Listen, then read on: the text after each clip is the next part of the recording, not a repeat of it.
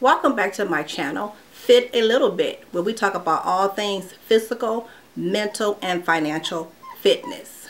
This video is about when I lived in Arizona. I moved to Arizona to check it out to see if I want to stay there forever. And these are some of the things that I encountered, some of the things that I discovered. If you hear someone in the background whining, that is my new dog. He's a baby, so he whines all the time. But one of the biggest things I discovered, that you can live anywhere and still be on a budget and have a great life. So, stay tuned.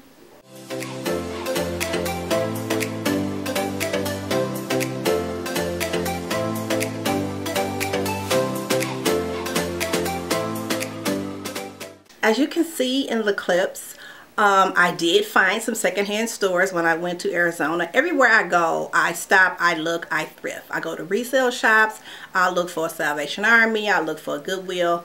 Thank God Arizona, their secondhand stuff was A1. Probably because it's more of a retirement, type city. And a lot of people move down there, retire, and then they probably give away a lot of things. So I've got some really good finds. People are like thrifting all over there. When you go to the stores, they're crowded with people, as you can see, just baskets and baskets of things. So I made that like a bi-weekly activity. I would go and see what they had going on in the resale shops, and I found a lot of great things in Arizona. Everything in Arizona was great. The people were great.